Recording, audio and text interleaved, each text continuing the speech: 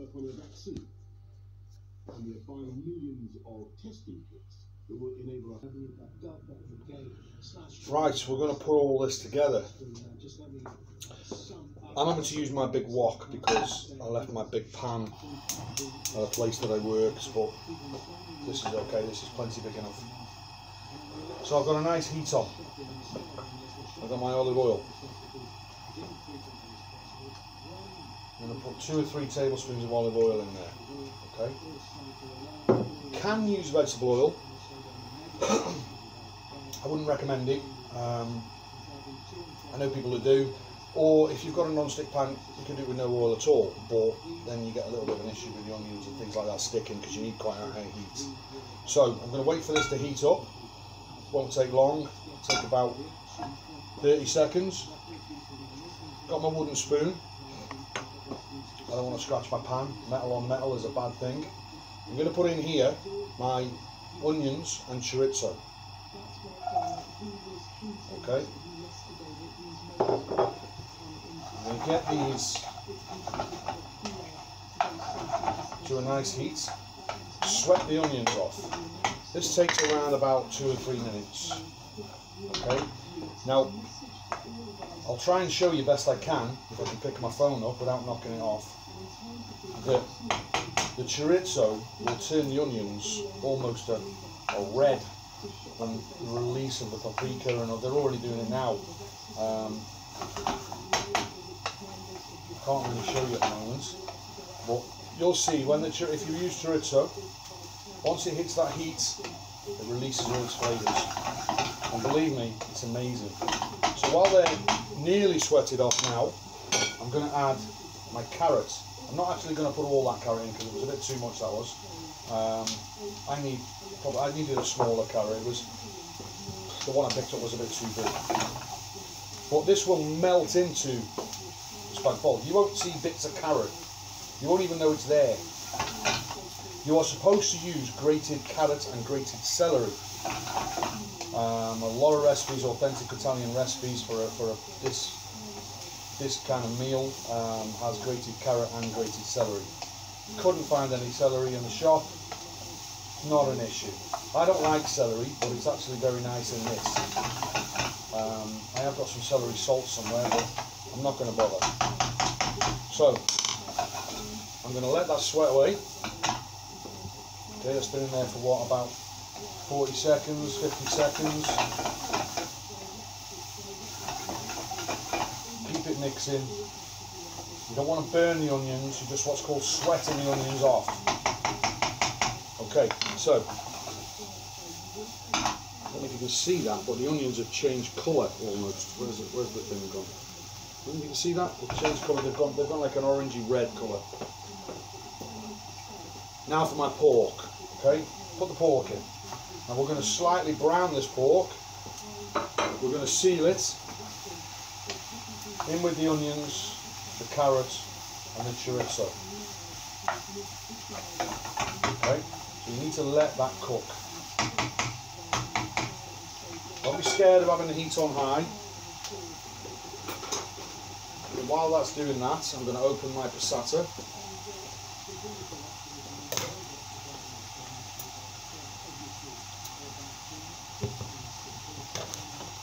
Open my passata.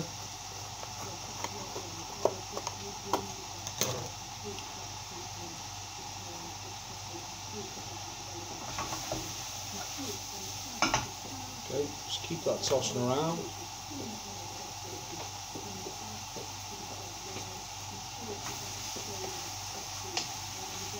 You don't want to mess with it too much at this point because you want the pork to seal. Okay, so let's get that out of the way so you can see. These are my bowls that I've used. So I want the pork to go white, I want it to seal.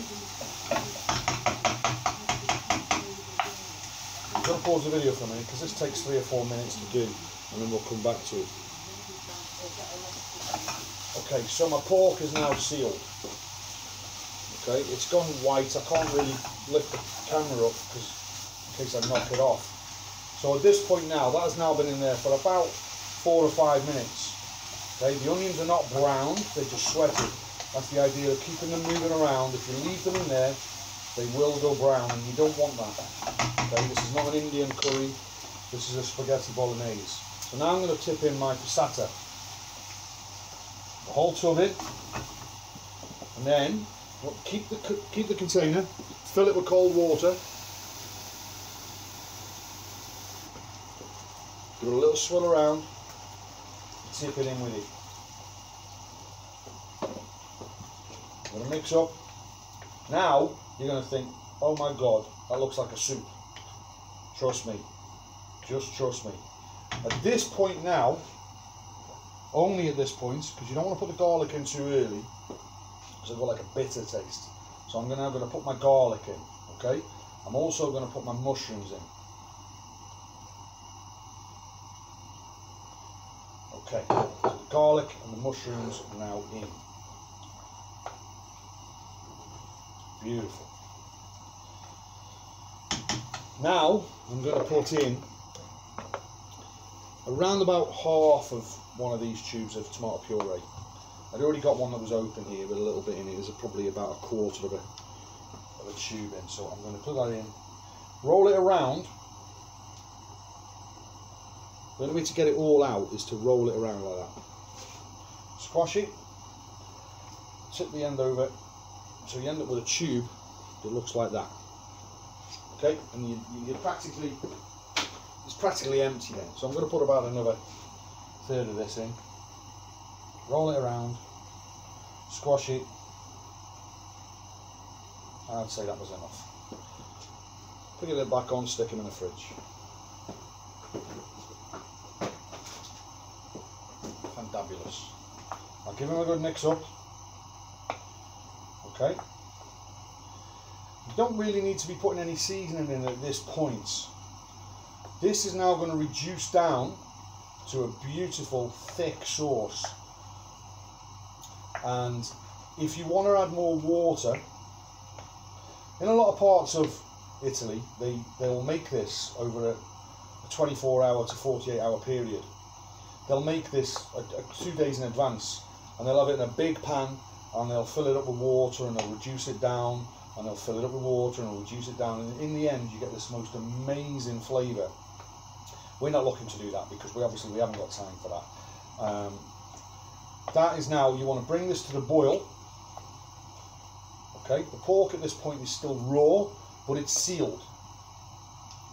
So don't panic about that, it will release all its flavours into sauce. Once this is on a boil, I'm going to put it on the back heat on a simmer, because as it thickens it will start splashing everywhere. So I don't want it on this big wok burner that I've got at the front. I want it on the back on a low heat. There was actually one thing that I forgot to put in, and it's probably a good thing because the missus doesn't like it. When you've sweat the onions off, put your oregano in to release the flavours. I forgot about it. It's no point putting it in now because it'll go all grainy, but never mind. I forgot it was there. So as you've done the onions, when you've got the onions, the chorizo and the pork, and you've got a dry pan, put your oregano in with that, and that'll release the flavours. And like a divvy, I forgot. So I can only apologise. Some chef I am. But never mind, hey ho, life goes on. So this is now coming to a boil. Okay, got some nice bubbles on top of there. I'm going to pick the camera up now to show you what this looks like. Okay, please don't knock it off. Okay, so, if we can get it right, it looks like, I can't do this, what's going on here? It looks like that. I got it eventually. Right, so we've got a boil, so I can't turn the bloody camera around. So we've got a nice boil now, and I've got the back heat on. So, put him back there a second. So now that you've seen that, don't tell me that doesn't look delicious and rich. I'm now going to turn this heat off, and I'm going to put it on the back one while it's still bubbling. The back one's on a very low simmer. That will take approximately an hour. So if you're having this for your tea, get this done, get it prepped up early on. If you, to be fair, this stuff will taste better with the meatballs in it and everything the day after. And all you've got to do is just put it on a low heat the next day and just heat it through in the wok or pan or whatever you're using. Don't have it on too high, because obviously now it will be a thick sauce and it will, well, it'll stick, it'll burn. So if you need to put a little bit more liquid in it, that's fine. If not, just heat it gently. You can microwave it. I wouldn't advise it. It's not something I would do personally. But just leave the pan on, put a lid on it if you want to, and just leave it on a very gentle simmer. Stir it every now and again, and just make sure it's not catching on the bottom. So this, I'm going to come back to this in about an hour, and it will be perfect. And I'm going to put the meatballs in now, so I'll just show you that quickly. I've got my oven, well, I don't need to show you, I've got my oven on 180. I've got my meatballs. Voila. Oh, I've just turned the gas on. We're just done. I've got my meatballs, and they're going to go in the oven now, because I want them to rest. They're going to go in the oven for around about 20 to 25 minutes. I'm going to keep an eye on them, make sure they're browned. Once they're brown, I'm going to take them out. I'm going to, half an hour before this is finished, I'm going to put them in there with all the juices. You want all that flavour in there. You don't want to be throwing that away. Get it all in there. It's only from the mince, and you know, it's only from the mince, so don't worry about it. You will get a bit of residue.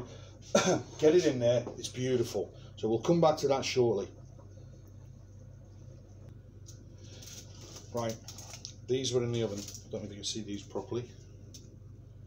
They look amazing. These were in for just over 20 minutes, 21 minutes I think they were in there for, on 180.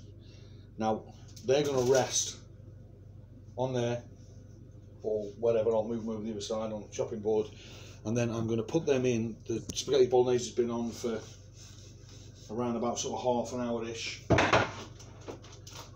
So in about another half hour, I'm going to put them in the sauce, and I'm going to leave them for half an hour in the sauce, just bubbling away, and they will take on the flavour, and they will be amazing. So we'll come back to that. The sauce just looks beautiful at the moment. It's taking on a nice thickness. What I'm going to do at this point now, when you're cooking something with a lot of tomato, you need, because tomato is quite bitter.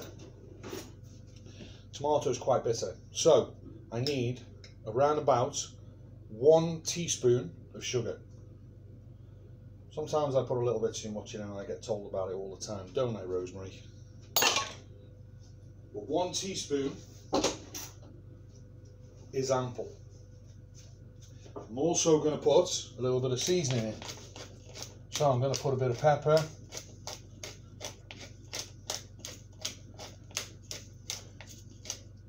And I'm going to put a little bit of salt. I'm just going to use table salt for this. Around about a teaspoon in there. We don't want too much, we don't want to overpower it. The sugar, all it'll do is counteract the bitterness of the tomato. This is looking absolutely amazing. So on a nice low simmer, been on for around about half an hour. Guarantee you the pork's starting to nicely soften up. It won't break up because you sealed it. Well, I hope you sealed it. You better have sealed it. I'm going to have a little taste. Oh my God, it's amazing. That is amazing. 1 teaspoon of sugar, just normal granulated sugar, a little bit of salt and pepper at this point. Give it a good stir, have a taste. Believe me, it makes all the difference. That is amazing now. That is absolutely beautiful. In about 20 minutes, half an hour, I'm going to put the meatballs in there, and I'm going to leave for another half hour. And it will be the most amazing spag bowl, I promise you, that you've ever tasted in your life.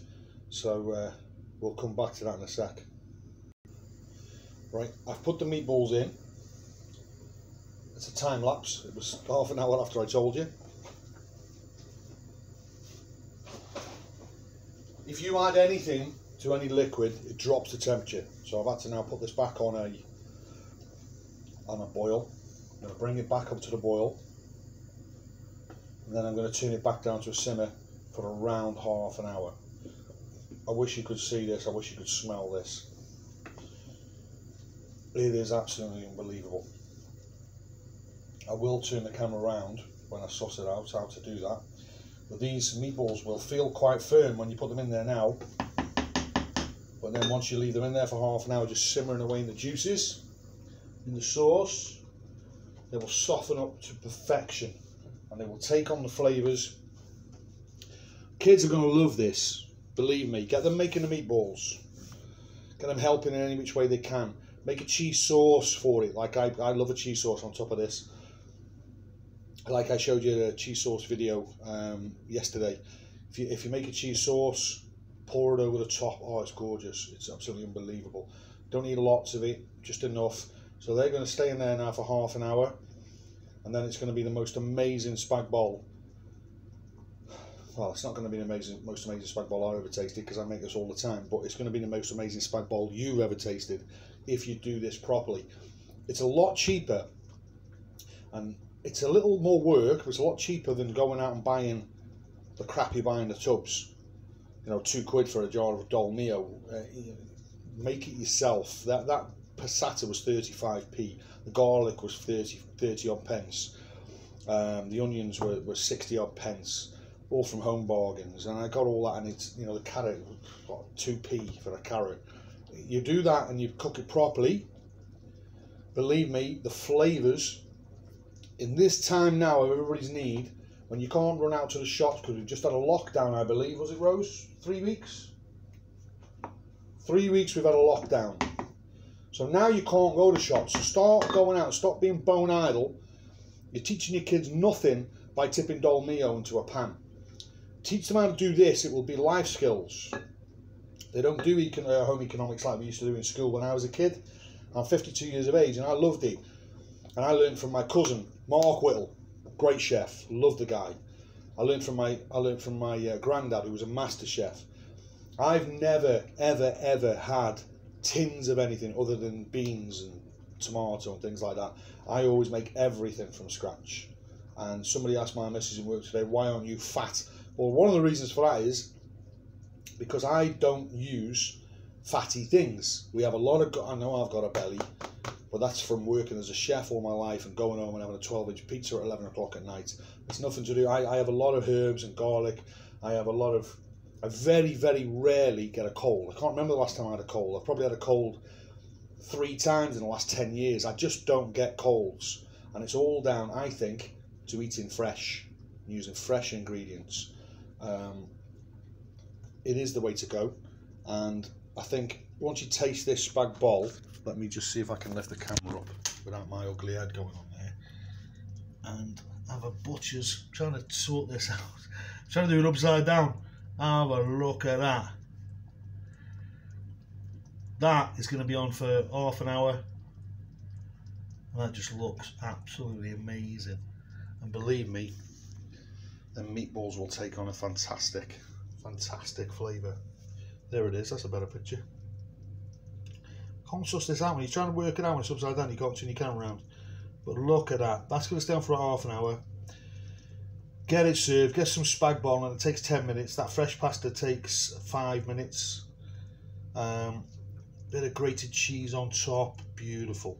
I hope you enjoy this, guys. Good luck, and let me know how you get on.